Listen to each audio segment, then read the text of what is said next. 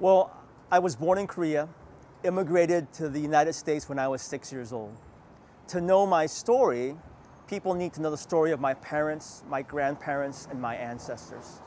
My parents were both born in what is now called North Korea. Back then, there was only one country, and people might be aware that right now there are two Koreas, and they're still technically in war, if you will. And it's a hard story, but my parents were both born in extreme poverty. The stories that they share are unbelievable.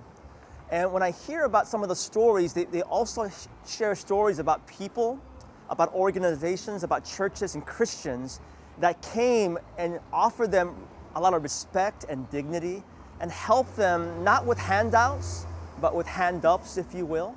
And that really inspired me. And many of these folks were Christians and missionaries and churches. And that inspires me because that's a holistic gospel. It's not just a gospel that says, do you believe in Jesus, yes or no? And how you answer depends on their engagement with you. But they understand this bigger picture of the kingdom of God. That's the kingdom that we need to be about. It's not about the proliferation of one person, one celebrity pastor, one denomination, but this larger kingdom that Jesus was about. So that really matters to me.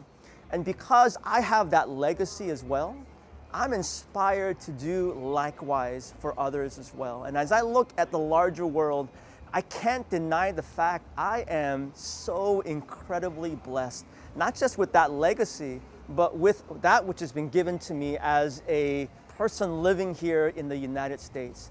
And I don't want a person living in a different part of the world that in itself is their indictment or punishment. I don't have all the answers, but I do know I can't change the entire world, but I know I can do something.